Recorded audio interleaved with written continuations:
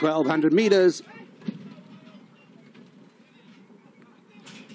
And away they go from that 1,200 metre mark.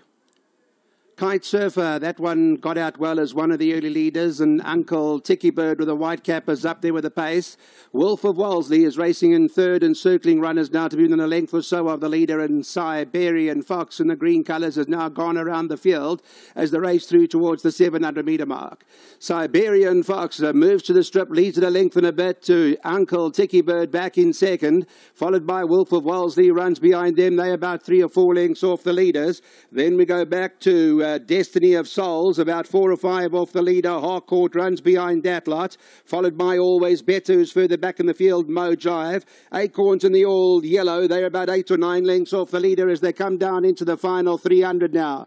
Uncle Ticky Bird in the white cap over towards the inside has come through to pick it up from Siberian Fox, followed by Destiny of Souls, who's in the middle. Then Mo Jive. Acorn in the yellow is looking to lengthen its stride on the outside. Destiny of Souls. Mo Jive is back there at the rail, and Acorn is now lengthened its stride, strong in the middle now. Acorn is coming home strongly now. Destiny of Souls, they go to the line. Destiny of Souls, Acorn, very close.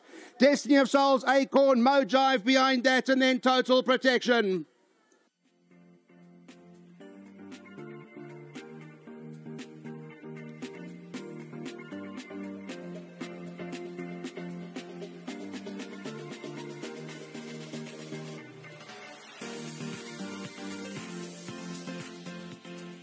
All right, stay with us. Wow, what a race.